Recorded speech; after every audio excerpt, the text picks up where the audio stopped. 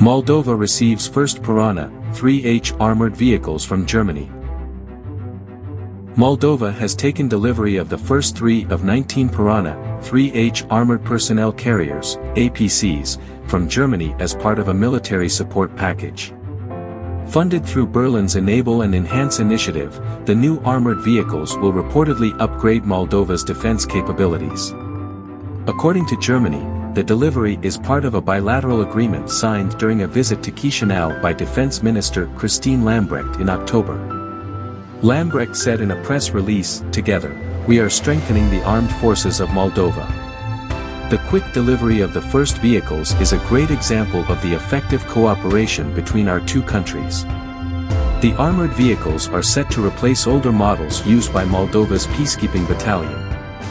The remaining 16 Piranha-3HS will be handed over to the Moldovan armed forces this year. Developed by Swiss defense firm MOWAG, the Piranha-3H APC is a wheeled vehicle with a composite armor suite that offers a higher level of protection than previous models. It also has increased mobility and payload capacity to support various military missions. The vehicle can accommodate up to 11 fully equipped soldiers, including 2 or 3 operators. Depending on the customer's needs, the Piranha-3H can be fitted with weapons such as a remotely controlled 12.7mm machine gun or a coaxial 7.62mm machine gun.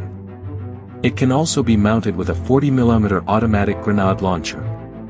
Lambrecht stated, "Thanks to the Piranha, Moldova will be able to cooperate more closely with armed forces of other nations, especially in the context of UN peacekeeping operations." As a close and reliable partner, Germany continues to stand firmly by Moldova as the country modernizes and enhances its military capabilities.